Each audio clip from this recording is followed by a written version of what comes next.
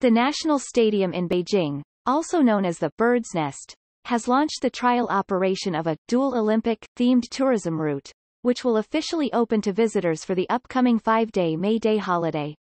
In response to the current COVID-19 epidemic, the stadium implements strict epidemic prevention policies to create a safe travel environment for tourists. Visitors are also required to pass temperature checks and present a green health code before entry. The stadium will be open daily from 9 a.m. to 9:30 p.m. during the trial operation.